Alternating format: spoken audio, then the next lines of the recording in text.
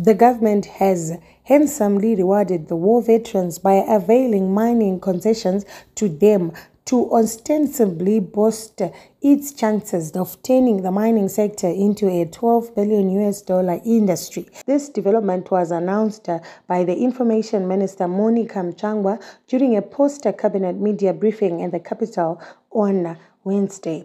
The cabinet received and adopted sundry updates of the mining sector as presented by the Minister of Mines and Mining Development, Winston Chitando. The sundry update is towards the $12 billion mining industry, Mnangagwa has said. The cabinet also approved a number of special grant applications in the following categories: extension to current special grants which have suddenly been exploited, empowerment of war veterans, mining syndicates, and strategic development and expansion projects towards the $12 billion milestones.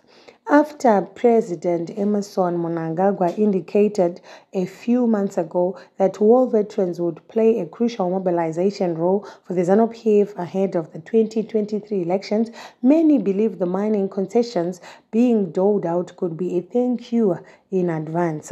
The ruling party recently formed a new wing, the War Veterans League, to strengthen and broaden its campaign strategies ahead of next year's polls.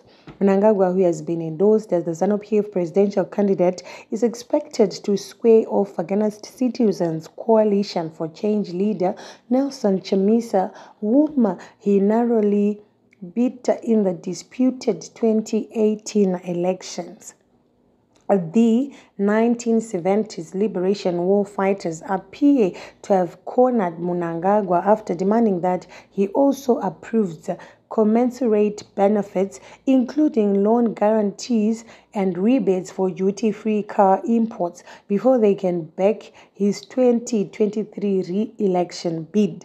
A few months ago, the government announced that 160,000 war collaborators had been successfully vetted and were eligible to receive their payouts after missing out in the 1997 first round of disbursements.